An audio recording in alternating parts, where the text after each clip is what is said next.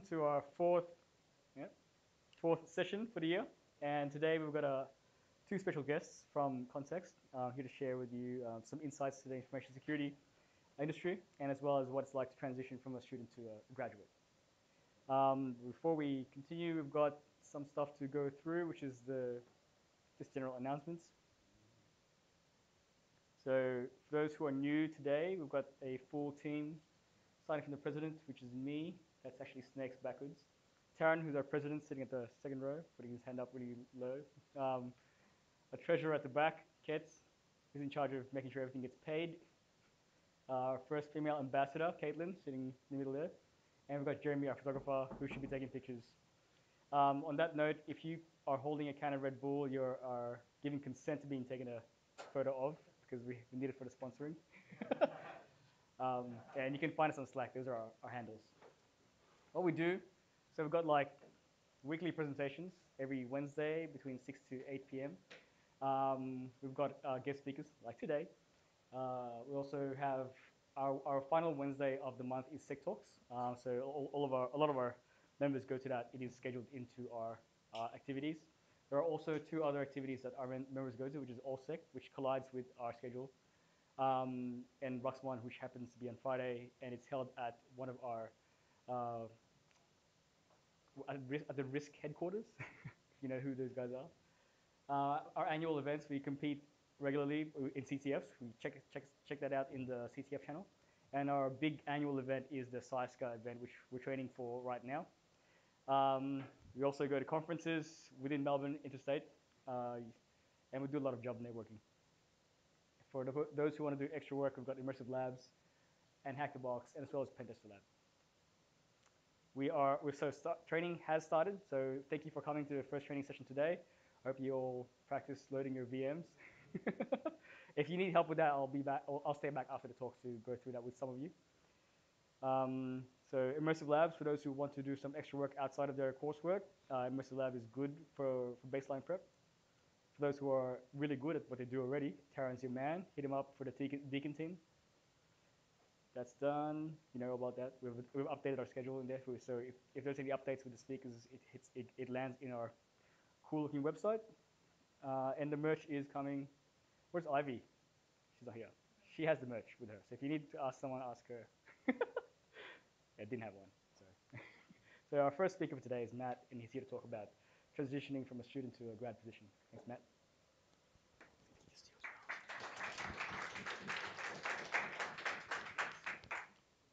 All right, I suppose this is the one I talk into.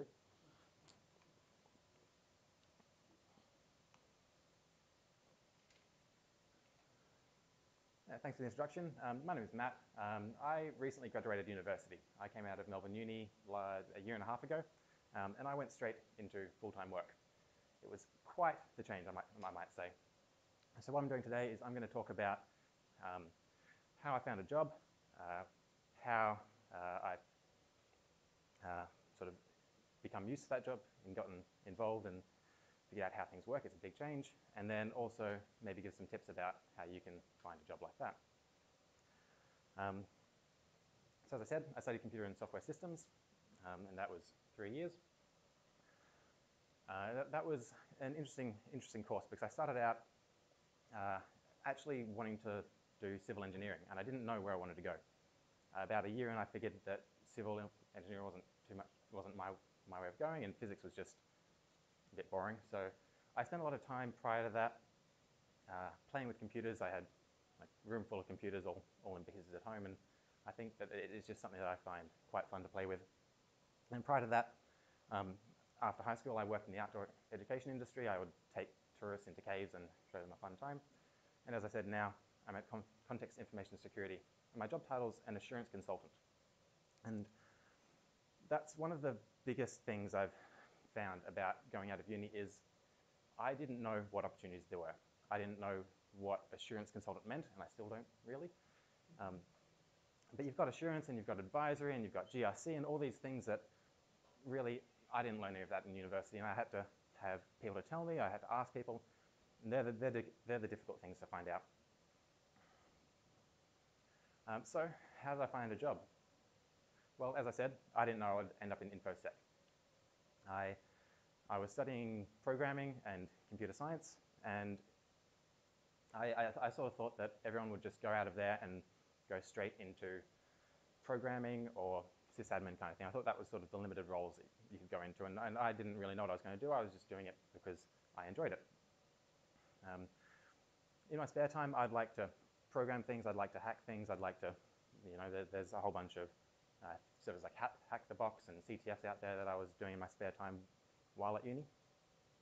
But none of that was ever anything that I did at uni. The next thing that really worked for me was networking. I had a friend that I met doing outdoors activities. We'd go hiking every weekend, and he actually had a role at Contextis a couple of years ago. And we sort of spoke about it. We knew we shared those same interests, but I sort of just sat there and hung around for about two or 3 years, and nothing really came of it. But eventually, he was moving on, and I was at a party one night, and he was there, and he was like, "Hey, maybe do you want a job?" I was like, "Sure." I just finished uni at this point, and I suppose it was a bit of luck that timing sort of worked out like that. I'd finished uni, I'd gone, spent summer overseas, and came back and was just trying to figure out what I was doing because I really had no idea. He offered me a job, and from there, I went through the usual process. So it wasn't like a fast track or anything, but what networking can provide is these contacts into companies, and that's where if someone has seen your name before, it's quite helpful. But in this case, he passed my CV on, and then I just went through the regular process, went for an interview. After that, got an offer, and sort of went from there. I know everyone comes out of university with different experiences. Some look for jobs for years and barely find anything, even in hospitality. But for myself, I think it was a bit of luck and timing. And I also think that what I was doing, having an experience and actually in my spare time, playing with these technologies and breaking them, that was also a very key aspect to it, which I'll get onto later. Let me just get a drink.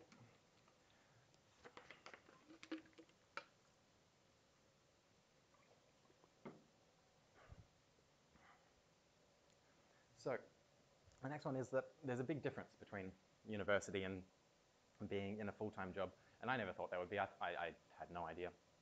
I sort of came out of university, and university for me was anywhere between 10 hours a week to 20 hours a week, depending on how many assignments I had due.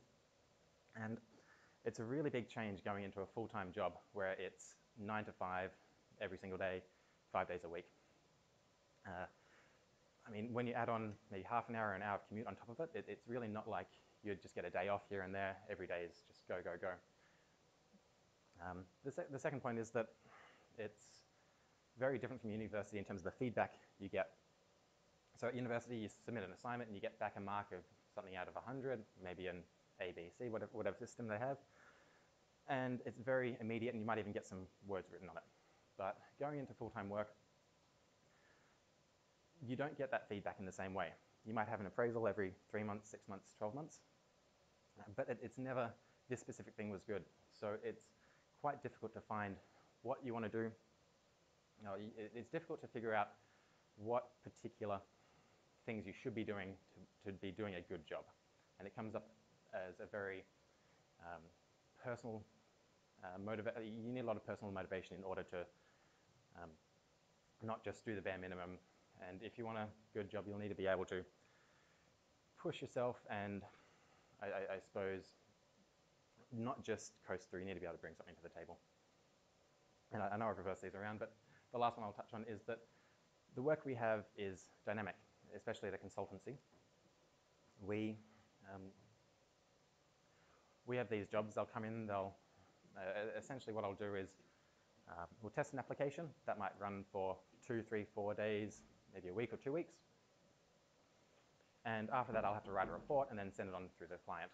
And so it's not like university because you don't have all these concurrent assignments. Not everyone sets all their assignments due on week 6, and you'll have to get them done in that week. In this case, you have your primary work, which is getting a test done, which might be a web application or an infrastructure assessment. And then from there, you'll you'll have to write a report, and it's all very sequential. But then on top of that, there's the regular day-to-day stuff, work admin about putting in time to leave, putting in sick leave, and managing all the other emails that come to you and you don't want to deal with. So again, there's a lot of difference with university and real life, and everyone's experience is going to be different, but just be aware that it's not going to be the same.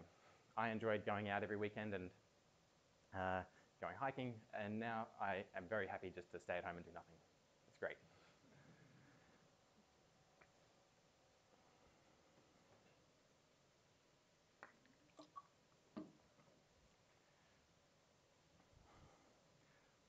I suppose there's a few things that also didn't happen at university. So number one is the course I was doing, while it was IT related, it was programming and computer science, I had maybe a week of actual topics that covered cybersecurity. And I think that was a week where we were looking at operating systems and we just looked at plain buffer overflow. And that was really all we did. Obviously, it's not a course designed for cybersecurity. It's an introduction course. But I suppose there's a lot of universities starting to offer these cybersecurity degrees, and I know Deakin is as well. So I suppose for me, what I had to do is I had to teach myself a lot of this cybersecurity stuff outside in my own time. The second one is that I suppose university doesn't have a whole lot of the soft skills, the client relationship that someone like me has to deal with every day. I mean, you have to do time management, that's part of it. You have to make sure that everything gets in on your deadline. But for example, I was testing a new web application this company was putting out, and I was playing around with it, and I'd sent off a couple of messages and put in some funky input, and I was sitting there, and I got a call on my phone from this random number that I haven't seen before. And they called up, and I answered the phone, and I asked, who is it? And this is XYZ from this company that I was testing. I was like, this is odd. Why are they calling me? I don't know you. Don't know where they're coming from. And I was actually quite surprised because the application I was testing, it wasn't in a production environment. It was in a specific testing development environment. And they told me that they work in the customer support team. And I had no idea what that was. And I figured out that one of the input fields that I was just putting some stuff into was actually like a feedback form. And even though the company had said that this was a development environment, it was actually going to the employees that were sitting there answering legitimate customer inquiries. And so the things that university doesn't teach you is how do you deal with these situations? How do you make sure that how can you handle these situations when you're under pressure? And really, there's really no training. You just have to figure it out as you go. That's one of my bigger tips, is figure it out as you go. And I've also mentioned that the things that I haven't learned at the university are what jobs are available. I suppose, I don't know what it's like at Deakin, but at Melbourne University, there wasn't a whole lot about varied jobs. It's very theoretical, and whether that's good or bad, I'm not going to comment, but we never had any industry-based learning. We never had any, even for my course, which was a programming course, there was very little information about what jobs you would go into. I mean, if you searched around, you'd be able to find it at university, but that would be the same as if you were just searching around and wanted to find it on the internet anyway. So I raise these points as things that you don't learn because they're things that you'll need to know at some point. And in order to do so, you'll need to actually get out there and do some research for yourself. Finally,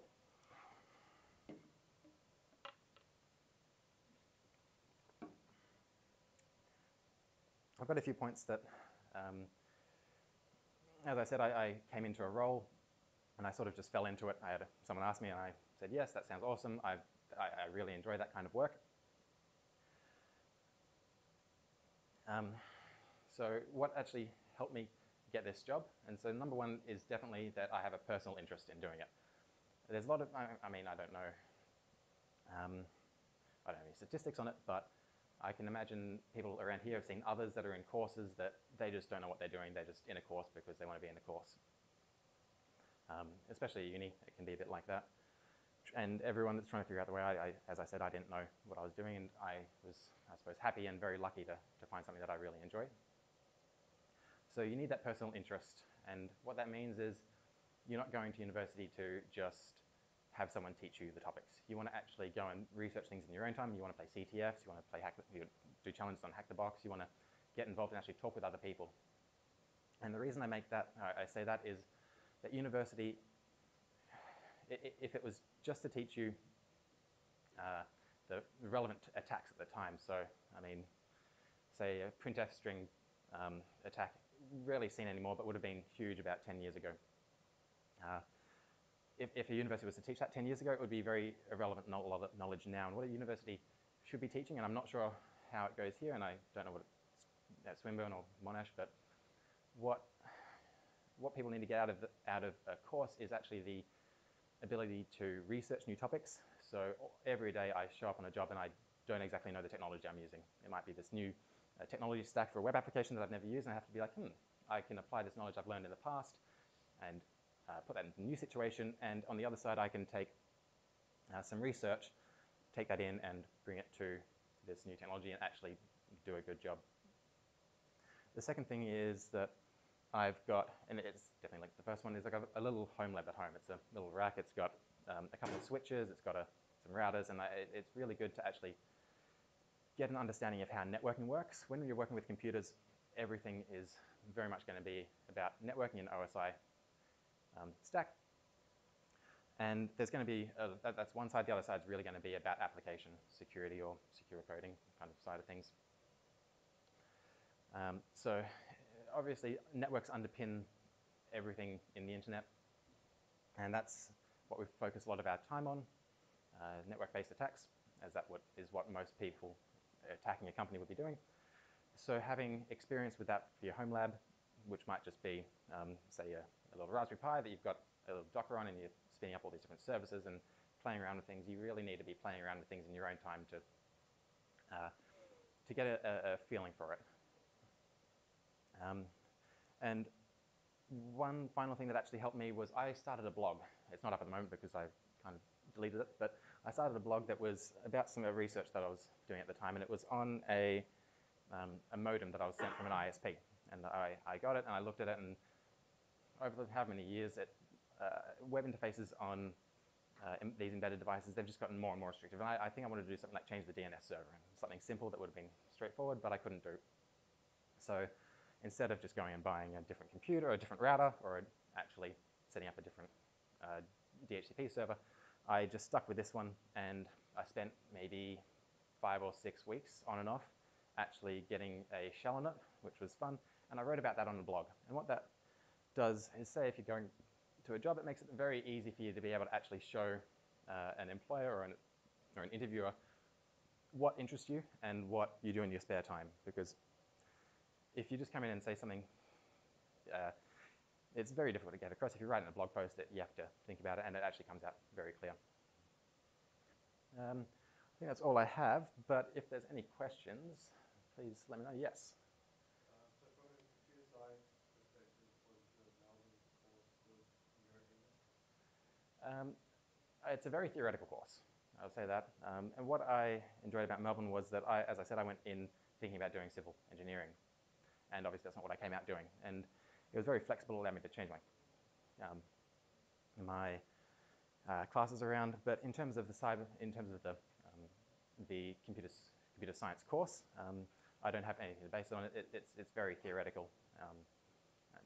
Yeah, yeah. Lucas? Lucas is my boss, by the way. If you were to do it all over again, would you go down the same path and get into cybersecurity? That was a good question. For anyone that didn't hear, Lucas asked if I was to do it all over again, would I go down the same path and do cybersecurity? Good question. I don't know particular. It's a hypothetical, but I'd say I really enjoy my job, and I would be very happy to go down the same path, whether it's through the same pathway of having a friend who knows a friend who does this. It might not be the same, but if I end up in the same role, I'd be very happy. Yes? When you were doing like civil engineering, were you playing around with all these devices in your spare time, or were you? Absolutely. I make a joke about university in that it's the time where no one actually expects you to do anything because you just get 3 years. And I found it really true that I could just go and, in my spare time, do all these other things that really interested me, and then university was just on this spare time to fill in as a bit of an excuse. And that worked really well for me. So it was even before university that I was playing with programming. At high school, had a bit of a programming club and writing PHP and C and that kind of stuff back then. So it's always been an interest. It's not something that I picked up from going to university. Yeah? What do you have in the home lab? Say again, sorry? What do you have in home lab? So the question is, what do I have in my home lab? I've got a photo on my phone. Unfortunately, I don't think I can get it on the screen too easily. Essentially, it is a, from top down, it's like I've got a patch panel that goes to all my ports in each room in the house. That goes into a switch, which has essentially just a single box, a single virtualization box onto an ESXi server. And so on that, I've got a bunch of different networks. So I play with VLANing in my home network so that I'm on my private privileged network where I can access everything, and then everyone else in my house gets the normal internet access, and then guests get restricted internet access, so that kind of fun stuff. I've also got a bunch of Cisco switches, Cisco routers, Juniper switches, Juniper routers. They barely get powered on, but they're nice just to have sitting there and play with if I'm bored. Aaron? So what happens at home if, say, 4 people are watching Netflix and you're trying to do something, but you can't quite do what you're trying to do? Are you suggesting that I would try and manipulate network traffic so that I get priority? Potentially, but no. Well, I would argue that it wouldn't even be 4 people. We're on like 12 down, 1 up in NBN plans, so yeah, it would take 1 person on Netflix to kill it. So it's not much of an issue though. All right. Well, thanks all for listening, and well, yeah, thank you.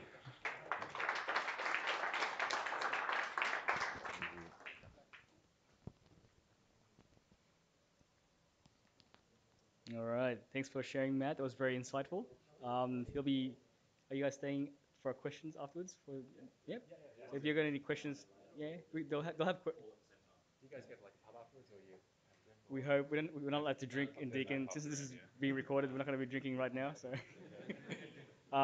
just before we move on to the next speaker, we've got Bjorn here, who's got a bunch of Hack5 tools. If you want to play around with it, he's open for you guys to touch it. Don't touch it with your greasy pizza hands, though. All right. Yeah. All right. So next speaker is Lucas. He's the main man from Context.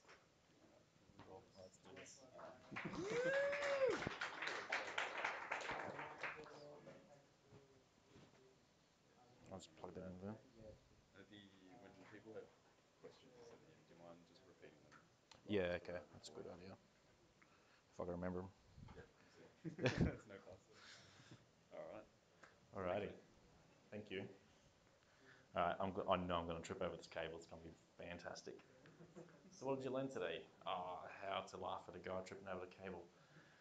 Right, yeah. So my name is Lucas. I'll do the little intro on the next slide. But I'm going to be talking about the broader information security industry, specifically how I got into it, what my journey was, very similar to Matt as well. So without further ado. So Lucas, you get bonus points if you can pronounce my surname. I'm the head of assurance at Contextis Information Security. So I work with Matt, and we're like a global information security company. So we do pen testing, we do research, we do incident response type of stuff as well, which is always some fun. So it was really depressing typing up this next point saying that I've been playing with computers for 25 years. So yeah, I've been playing with computers for about 25 years now. And I've been professional in IT / IT security for now about 15 years. And it hasn't always been like pen testing or whatever. It's always just been some kind of facet of information security. And the most important part is that I still play with computers. So when we're talking about home labs and stuff, we're setting up a mesh network in the office, but in our private labs. It's going to be interesting.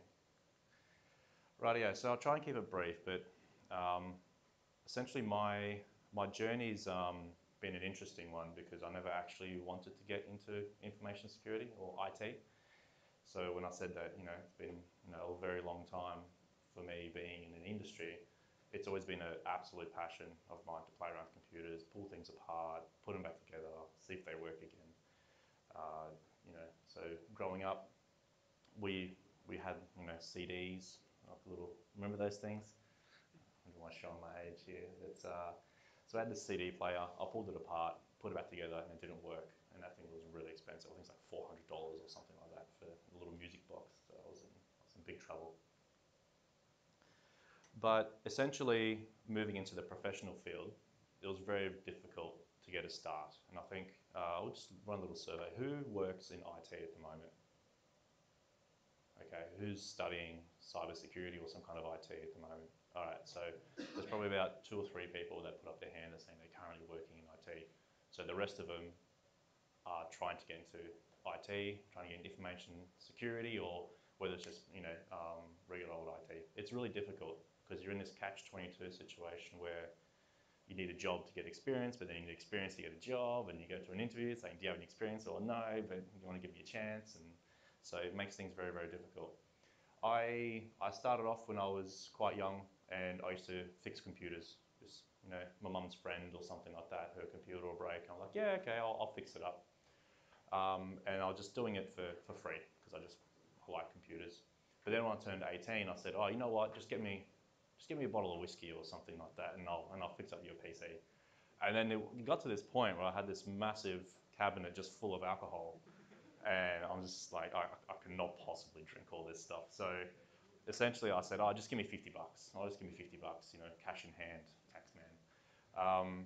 And then I sort of created my own little business. I had a ABN and all these other little things, and that was really good because I was at that point I was studying IT. Had my own little business on the side, and at the same time I was working for my old high school doing sysadmin type stuff, like network admin, sysadmin type things. So tax return time was brilliant because I could deduct all my stuff for like travel to and from university, so it was really good.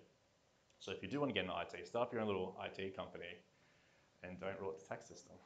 But essentially, what happened was this very, very interesting part.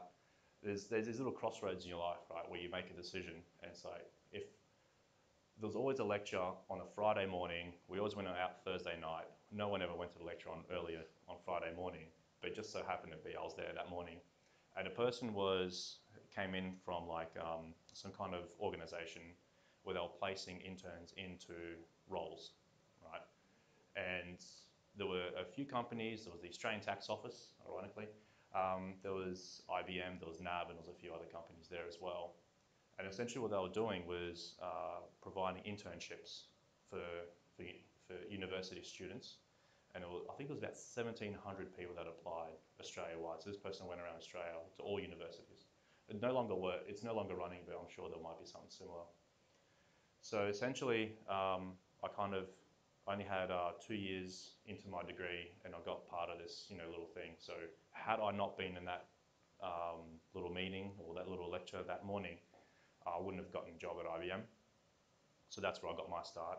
So I was a network engineer at IBM, and I was pretty much just maintaining large networks. So with that, because they were paying for my university, this is how much money I got.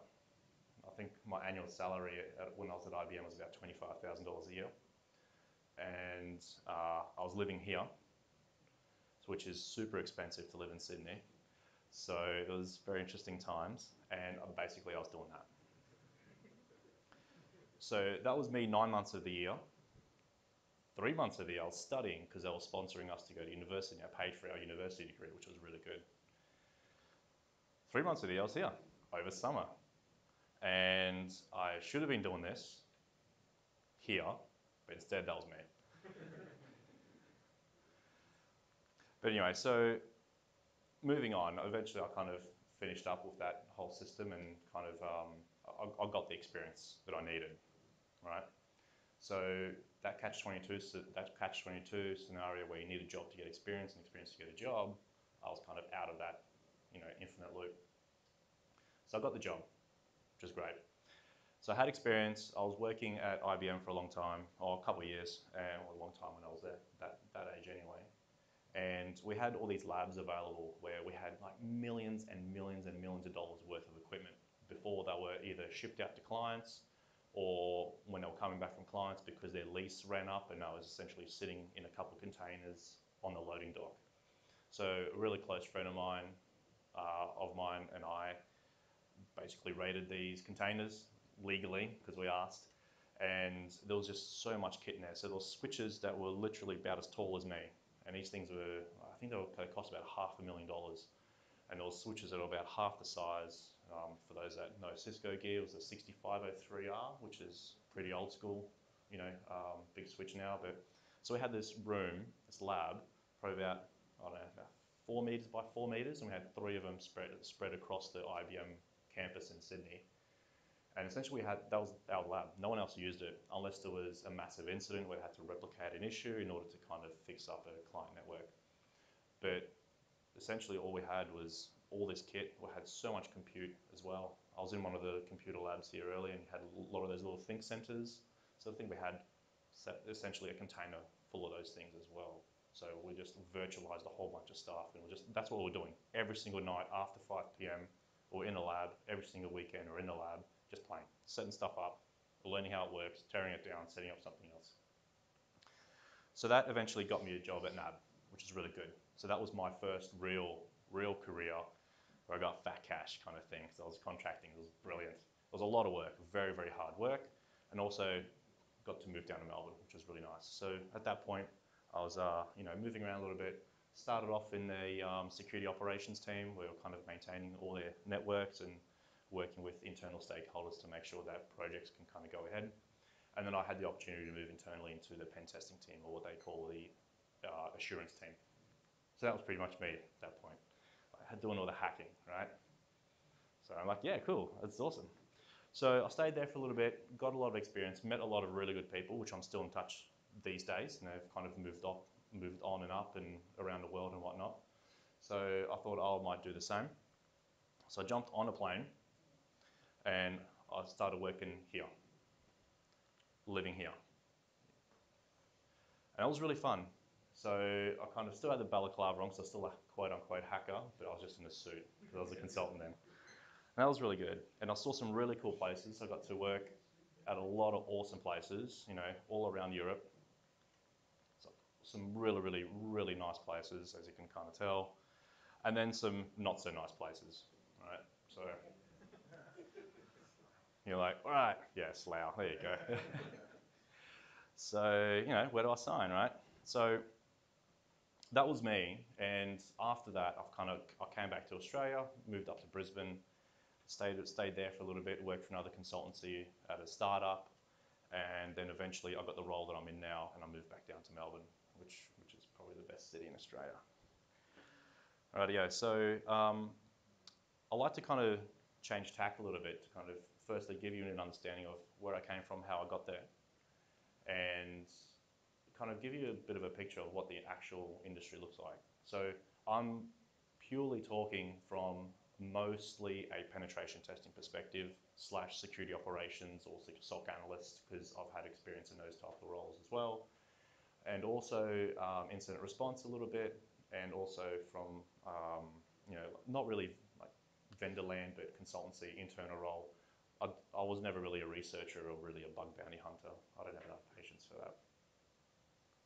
Right, yeah, so internal roles. So the big thing as an internal role, and when I say internal role, you're working for like a private company such as NAB, where I was working, or IBM.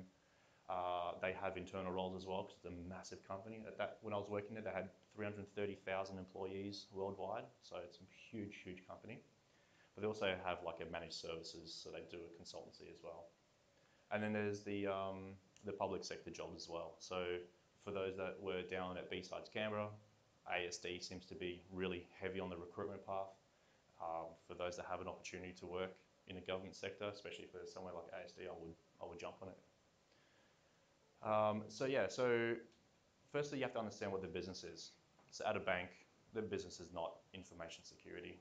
To be honest, they probably don't, they do care about it, but it's not their primary concern.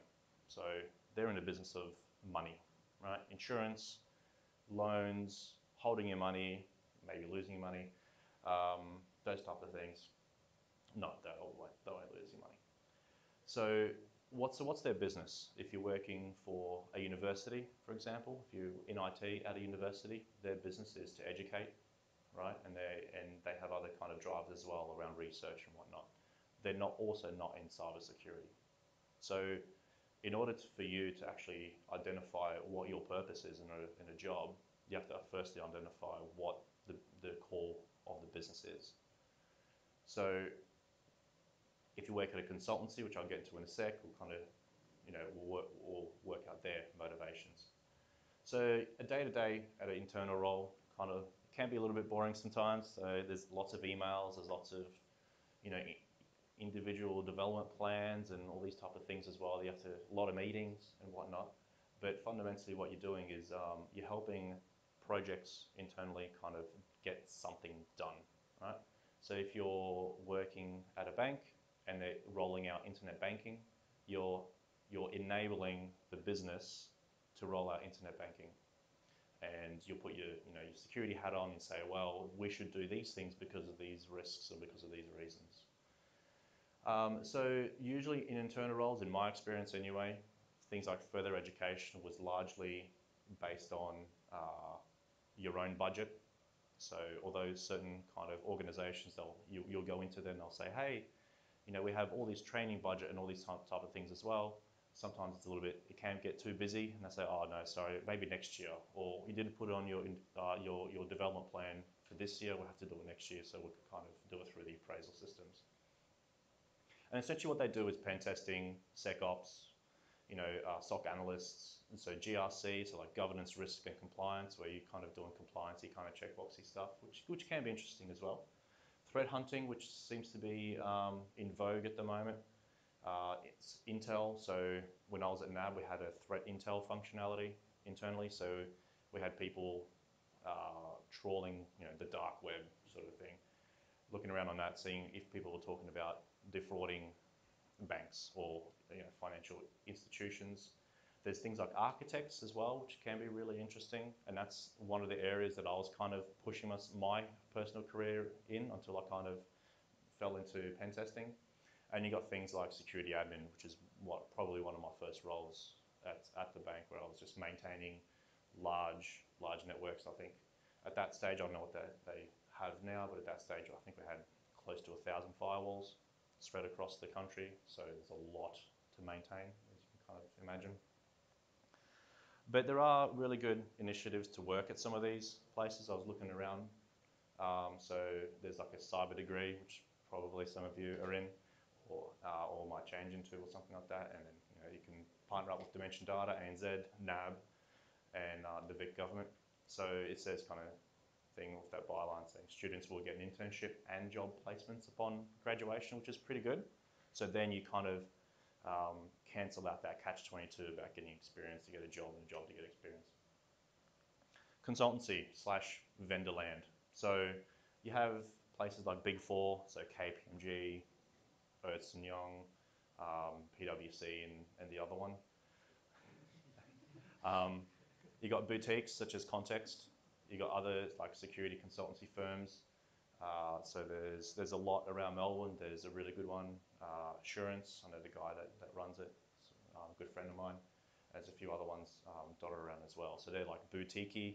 So by boutique, that kind of means that they're small, they're quote unquote agile, and they kind of have a very, very niche skill set. So for us, we tend to do a lot of hardware stuff. We tend to do a lot of red teaming. We tend to do a lot of like SCADA networks and whatnot, and as well as the web apps and whatnot as well we do. So, and then you got the vendor lands side of things. So you got Checkpoint, Cisco, Microsoft, Juniper. You name the product vendor. What do we got here? We got Dell, probably, or NEC. So those are all like vendors where they sell product to their customers, and you might get into a role where you support it, you integrate it, you maybe design the networks that it's going to kind of fit into and stuff too, which is really, really interesting. So consultancies, their motivation, depending on what they do, so boutiques, for example, their motivation is to sell bleeding edge cybersecurity capability. So they do invest in their people. We do quite heavily. We'll do, I think, anywhere from 10 to 20 days per year of internal training or some kind of training, as well as personal research and stuff like that as well. And that's not just us, that's a lot of the other companies that are around as well. So I'm not just trying to get up here and say, come work for us or anything like that. But that is very, very representative of boutiques. Big Four tend to invest in their people as well. I've never worked for Big Four, but I've only heard about it. Startups, that one's a little bit more difficult because at a startup, and I have worked at one, there's a million and one things to do every single day because you don't have a lot of the processes and documentation and all this kind of stuff that you really take for granted once you've been in like a big role, and kind of moving to something that's never been done before or anything like that. There are a lot of things that just don't exist, so you have to create them. So a lot of your spare time is creating documentation, creating marketing material, creating all sorts of things with a startup, or just like banging out on a keyboard doing dev. So the consultancy / vendor type stuff, there's a bit of overlap. So if I kind of go back to the previous one, so there's a lot of overlap, but consultancies do things that they can sell as a product. So in the end, as a consultancy, you are a product, and that's just how it is, because they sell your expertise to a client. So that could include like things like pen testing, SOC analysts, GRC again, things like threat hunting. There are companies that do that as well. They do Intel, they do architecture, and there's probably a few other ones as well. Now moving on to like the research bug bounty kind of area. Me personally, I don't really do bug bounties. I think I have a Bugcrowd account which I created way back when, but it's probably inactive now. But their motivations, especially from an independent research perspective, if you're an independent researcher, your motivations are to pay your bills. So you may or may not sell things like 0 days or vulnerabilities sort of thing to government agencies or even to the vendors, because they might give you a bug bounty, which is the whole bug bounty kind of model. So their motivations is to generate revenue. So essentially you are your own business. And I know a few people around the world that do this kind of work. They love it. They stay in their pajamas till about 2 or 3 in the afternoon, and sometimes they work, sometimes they don't. But when they do, they're probably up for about 2 or 3 days straight because they're on the winner. So their day-to-day can vary. I've got a really close friend of mine that tends to travel around the world. I think he's in Thailand at the moment, just chilling out, and he's just smashing out some bug bounties. So yeah, so the reality check here is, I said this at B-Sites, so sorry if you heard it already, but we are in an information age. So we're no longer in the industrial revolution or anything like that. So because we're in an information age, you get paid for the information you know, and that's fundamentally it. If you do not know anything, if you don't invest in your own time, don't set up home labs and invest in your own stuff that you know as information, no one's going to pay you for it. Really, no one's going to pay you anything. So with that, I'll kind of move on to things like mapping out the industry. So that's basically the industry. So now you're all students, or most of you are students, and you want to essentially get a job, right? So this one's basically been pilfered from a presentation I did with Ricky Burke at B-Sites Canberra this year. So if you've seen it, this will look very familiar. But essentially you want to kind of map out what sector you want to get into. If you don't know, that's absolutely fine. Play around, look around, ask. Feel free to come up to me and ask questions, or anyone else that you know in the industry. There's a couple of people in this room that work full-time now. So yeah, ask them. So LinkedIn, have a look around. Who's doing what? If they've got something like blockchain or cryptocurrency evangelist or something like that, they're probably unemployed. So I'm probably going to ask them. But do your OSINT. If you are actually going for a job, do your intelligence gathering, because what actually happens, just say if you applied for a job with me, I got your CV in front of me, and I'll just start Googling you. So if you have a blog, so like Matty's blog, he doesn't know this, but the Wayback Machine is really good. Yeah, so I would actually look you up. Are you on LinkedIn? Yes or no? Do you have a blog? Do you have a GitHub repo? Those types of things, all prior to your interview. And I would expect you to kind of talk about those things, saying, well, hey, do you have a Git repo? What's it like? What kind of stuff are you doing? If it's anything like mine, it's pretty non-existent. And just target the role in the companies you want to work for, right? So if you want to work for an internal team, if you want to work for a consultancy, not everyone can work for a consultancy. It's really, really tough work. You have to be super technical. You have to be very client-facing, be able to talk to people and just single them out like I am right now. Those types of things, right? But you can work for an internal team where you can essentially not really go into the corner and just do your own thing, but you can do other things as well. So once you've had contact, once you've made contact with the person, you want to show them what value you're going to deliver to them. So if it's a bank, say, you know what, I did a bit of finance stuff at uni, or I'm actually quite interested in what you're doing in this space. And like, show them that you've done your research, right? Show them that you also have a passion for these things as well. So I'm going to move away from you because you're squirming. Right, yeah, so I'm going to focus on you now. So show them that you have a passion. So you know what, I really love this stuff. I know about banking, I know about this, I know about that. When the GFC hit, I watched The Big Short and that was really cool, all those types of things, right? So show them that you understand the industry that they're in and you're passionate about it. And then also, more importantly, that you're passionate about what you do and what you're interested in. And that kind of leads into them thinking that you have the skills and abilities to fulfill the role. I mean, let's be honest. No one here is going to be jumping up to like a principal security role. You're going to be starting probably, close to the bottom, but maybe a little bit up from the bottom, depending on your experience and stuff too.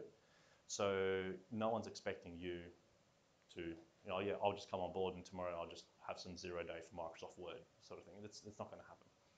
So be realistic with your skills and abilities, but more importantly, show that you have a passion and the fact that you're a team player. So at universities, you do a lot of team assignments.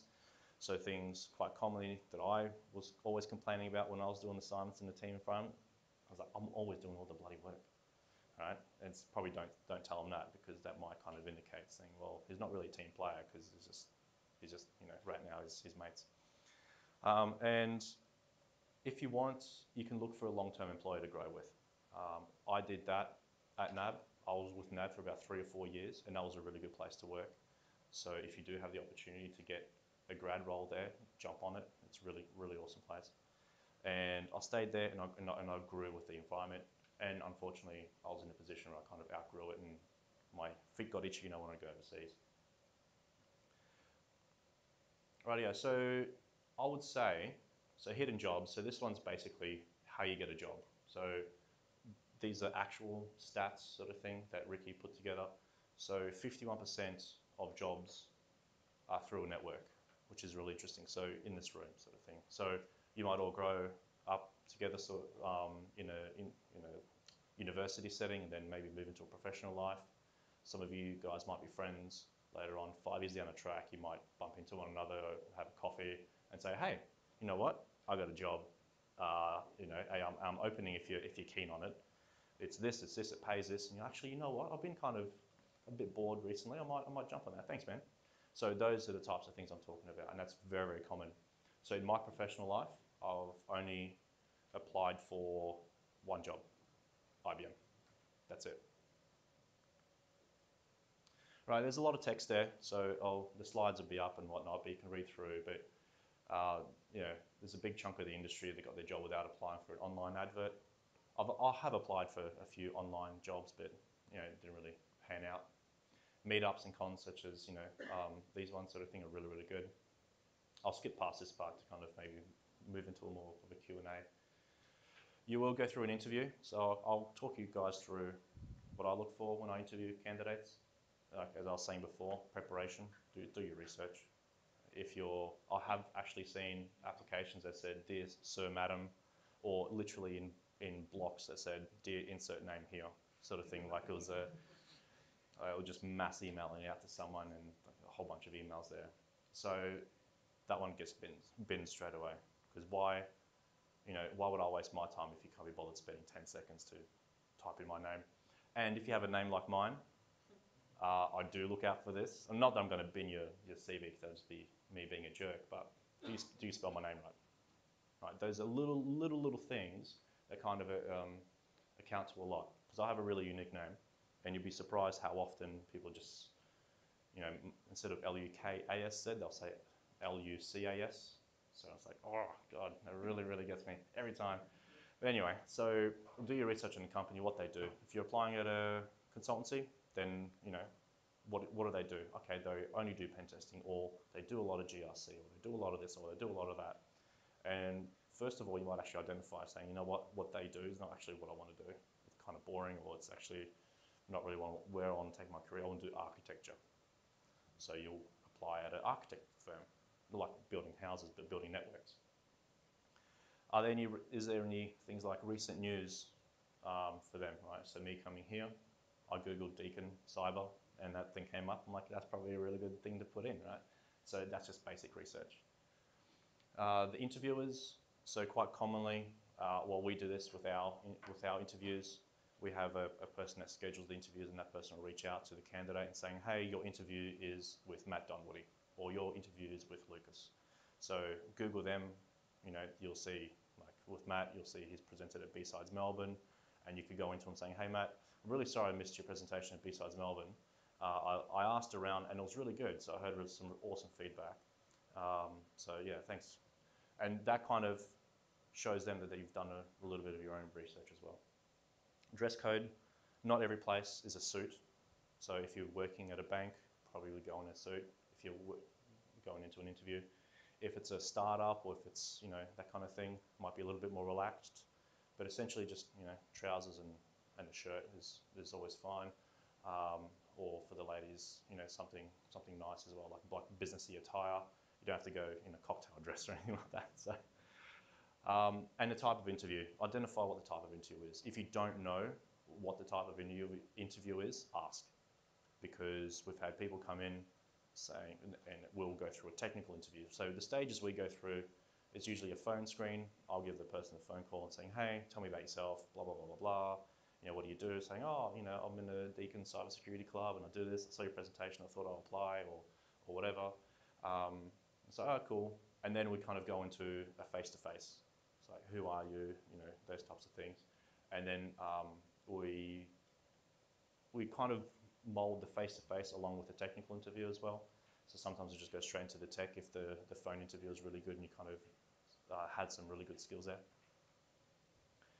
So the technical interview, essentially run people through, a few pen tests. Saying, here's a web app, here's some stuff, here's some other stuff, hack it and go for it, and show your researching abilities while you're going through it as well. So ask what type of interview it's going to be. Right, yeah, so don't get there too early. Please don't get there too early. I've had interviews that have been at quite early because the person is currently employed and they don't want to, take a half day off or something like that just to do an interview, or don't want to take the full day off. So they'll say, hey, can we do it after hours? Or, hey, do you mind if I come in early, like maybe at 8 a.m. before I start work? They usually take about an hour. And that's usually fine, depending on the person you're talking to. But this person was there like 20 minutes early, and I wasn't even around. So there I was, I came in, I'm like, oh crap, I'm so sorry. How long were you waiting for? Oh, it's fine, it was only 10 minutes. But then I feel really bad, and it's like I'm hurrying everything along. And that potentially, has a detrimental effect on the actual interview process as well. Because I'm hurried into, performing a tech interview, for example. So ask questions. I mean, I'll skip past the points, but the most important one is ask questions. So the questions you can ask during an interview, they will show that you've done your research, for example. So I don't know if you guys can read that, it's a bit small, but so some of the experience where interviewers have failed or they weren't, they didn't make the cut, and depending on the company, certain companies set the bar really high and who they intake, and others, the bar's not as high because they don't perform a certain type of work. But I'll let you guys read through some of those. But one of the most common ones is, especially during a tech interview, is the focus on tools and automation. So we've had certain tech interview or certain interviewees come through and they'll say, oh, can I use Burp Scanner, or can I use SQL map? Can I use all these tools? And it's like, well, yeah, you can, but I really want you to show me what you actually understand about these tools. Like everyone runs tools. You know, professional pen testers, we run tools a lot because they speed everything up. But when the tools fail, and they very, very often do, you have to fall back into like a manual position where you're actively trying to probe something. And there's some other ones there as well. So the lack of understanding of fundamentals is a big one for me. So if you're a pen tester, if you want to get into a pen testing role, if you want to become a SOC analyst as well, you have to understand how things work. Matty touched on that in his presentation before about doing lab stuff, doing all sorts of things like that as well. And I'll get into a little bit of it in a sec. But you have to understand how things work. So a type of question I might ask is, explain to me how the internet works. And you're like, oh, there's a bunch of web apps. It's like, okay, cool. So these are generally the types of things. Home lab, I cannot stress this enough.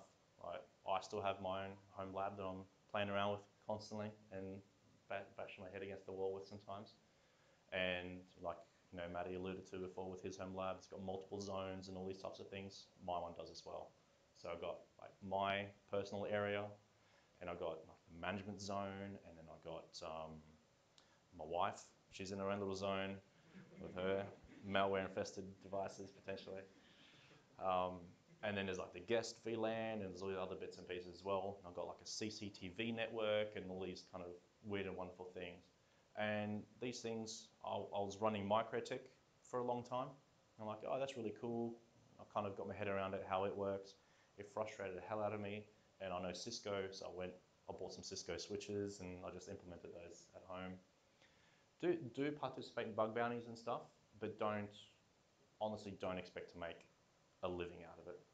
Unless there's only, I think it's like 0.1% of people in the world actually make a living out of bug bounty programs. A lot of the others, it's really good to kind of like, you know, for beer money and stuff, but yeah, don't hang your hat on it. If you have any CVEs or you are doing some research as part of your bug bounties, make sure you publish that. Have a blog post. I've got about 10 blog posts, all with hello world. So I don't really do blog posts. But participate in CTFs, like the SciSCA stuff is really cool. B-Sides, Canberra does a lot of CTF stuff as well. So do participate in those. And if you place, make sure you mention it, saying, oh, hey, we came third or we came fifth or whatever. It's actually a really good thing. And have certifications, so I'll get through in a sec. Like OSCP is actually a pretty decent one. It's quite expensive though. So I know when I was a uni student, and even when I was working at IBM for 25 grand a year, I could never afford something like OSCP, which costs, I think it's over $1,000. 1,600, there you go. So that's a lot of money to spend. And yeah, like helping out friends and family out with security to gain practical experience. So I helped out my family and friends with IT stuff, and I was fixing computers, and that's how I learned about computers.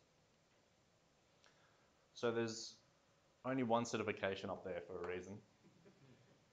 I would say CCNA is probably one of the most recommended certifications I would get. Not to kind of say that the rest of them are not good or anything like that, but if you get something like CCNA or something equivalent that shows you how networks work, shows you how the OSI model works, you can quite easily understand how the internet works. It goes through things like DNS, it goes through things like routing protocols, it goes through things like MPLS networks and carrier grade networks and how those things work, and even going back to Token Ring, which was around a little while ago. So yeah, so certifications, if you can, CCNA, it's pretty cheap.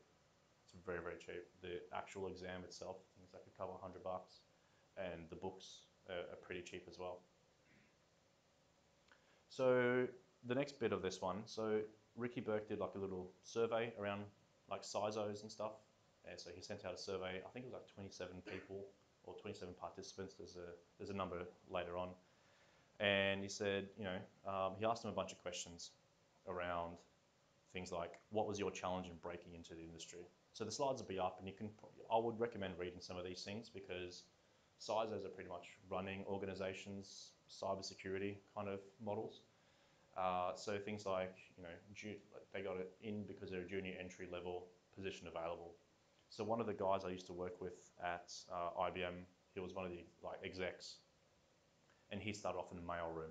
He was a mail boy way back when that was a thing. Or some people like myself just kind of fell into it. I never really wanted to get into cybersecurity, but I always had a passion for IT. But I'll let you go through those other ones later on. So this one, 27 people were surveyed for this one around, is there a cyber security skills shortage? I was one of the people that answered no. So my own personal opinion, not that of my employer. I don't think there's a skills shortage. I think there's a specific talent shortage. So especially in my role. Sorry? Well, so in my role as pen testing, I don't think there's a shortage of pen testing skills, but there's a shortage of really good talent. Does that make sense? So one of the other ones, I'll skip past this one because you probably won't be able to read it at the back. This one's probably, can you read that at the back there? Yeah, okay. So the sizes that we interviewed, we'll ask a series of questions and say, hey, rate the type of roles that you're after in your organization right now. This is, I think it was this year. It was just before B-Sides Canberra, so yeah, it was this year. So threat hunting is pretty much the number one skill set that CISOs are looking for. I was in Sydney yesterday and I had lunch with one of the CISOs. I don't think he responded to this survey, but one of our clients, and I mentioned this graph to him and he said, yeah, threat hunting is definitely something we're looking for. I can't find anyone. There's no one that has those specific skill sets that can kind of help us identify threats on our network. Security architecture is still a massive thing. A lot of the banks, they have dozens of architects on their books, constantly maintaining pipelines of projects coming through. So think about it, if you're something like Facebook, the first time Facebook said, you know what, we want to integrate, we've bought this product and we're going to start putting videos in our timelines, right? There was an architect that needed to architect the entire thing from start to finish of how that's going to integrate and how that's going to segregate, different portions, like two different companies, and securely. So incident response is a massive one. So things like SOC type stuff, application security. But if you read it and you go all the way down, fourth from the bottom is penetration testing, and it's 18.5% of CISOs said they need pen testers. They probably don't need a lot of pen testers in organizations as such because they can reach out to places like Contextis for information security or assurance, or there's other companies as well that are around that offer the professional services, but they're not specifically looking for pen testing internally. So the final point I'll kind of leave you guys on is the biggest thing that we need in our industry is diversity. And that's not just male, female, that's age, that's background, that's experience. So one of the best pen testers I've ever known is working for Contextis out of our London office, and he used to be a biology teacher, right? Because he had a unique mindset and he was kind of going down a certain path, and he said, I like this cybersecurity stuff, and he got into it, and he's one of the best guys I know. And there's PhDs in mathematics, there's all sorts of weird and wonderful kind of backgrounds that people get in. There's students that didn't really study specifically around cybersecurity or anything like that, and they come in and they're absolutely brilliant. So I'll kind of leave it on that. Hopefully there's some questions. Kind of threw in a little careers thing there. So what I would encourage people to do though is work overseas if you can. One of the best moves I made in my career was living and working in London. I learnt a lot. Thankfully I was working for a good company, but there are others over there as well. So there are other consultancies that operate in the UK which have some really, really gifted individuals working for them. So reach out to those guys if you're over there. And I don't know what the deal with Brexit is at the moment, but kind of see how that one goes. But yeah, and just get lots of experience. Any questions? All right. So the question was, how do you know whether you're working in a good company or whether you're stuck in there? So There's a website called Glassdoor. So it's, I think it's UK based, and you can do a bit of research. So it's totally anonymous. But what you can do is actually go online and review the company you work for, or the company you worked for, and you'll see a lot of feedback on that. And some of them might say, "Oh yeah, the guy that runs it is a complete tool. You know, he doesn't know what he's doing." Or they might say, "You know what? This is a really, really good company to work for." Glassdoor, I think it's called. Yeah. Sorry. Glassdoor. Yeah. There's that, but also it should kind of.